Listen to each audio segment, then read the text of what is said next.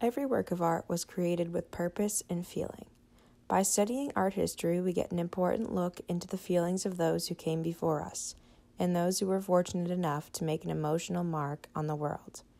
We stay connected to our past and find startling parallels with how people have been feeling for years and years, over topics like religion, freedom, and love. Saint Hedwig of Silencia with Duke Ludwig I of Lichtenberg and Duchess Agnes.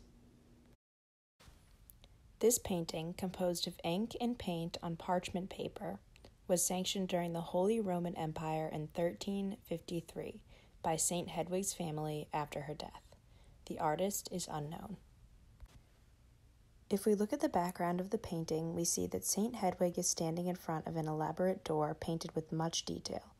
Each notch in the door was carefully painted to illustrate the depth that the painting seeks to create.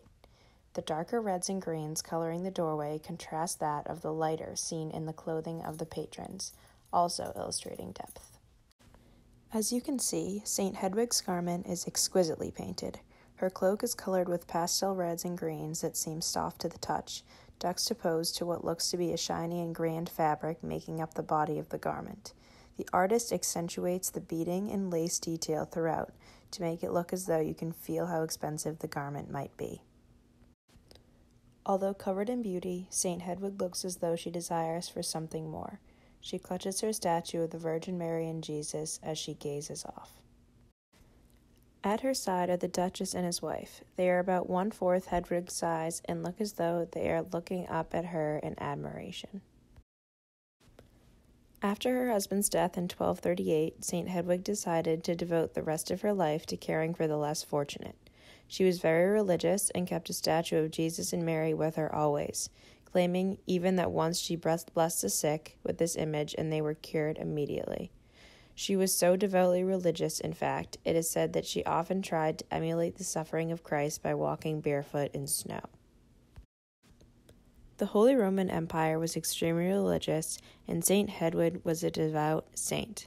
The Paul J. Getty Museum states, "Her sumptuous garments indicate her aristocratic heritage, but over her right arm she carries her delicate slippers like boots, a reference to the fact that she went barefoot in imitation of the apostles."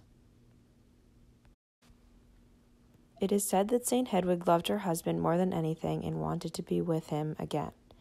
She devoted her whole life to God in the hopes of seeing him when she passed, and I feel as though the longing to see her late husband is expressed in Saint Hedwig's face. Personally, I can relate to the longing that she is feeling, and the painting brings about familiar feelings of despair and dedication. Although she is surrounded by beauty and admiration, all she wants is to see her love again. I think although this work is a display of the longing for the love you deserve, I feel as though many people can relate to it in other ways, whether that feeling is coming from love, devotion to a goal, or even longing for the way things once were or could be.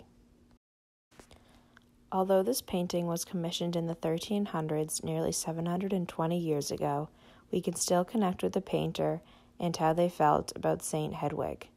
Art is one of the few things truly connecting us to the humanity of our past, and we can learn a lot about emotions and past civilization from studying it.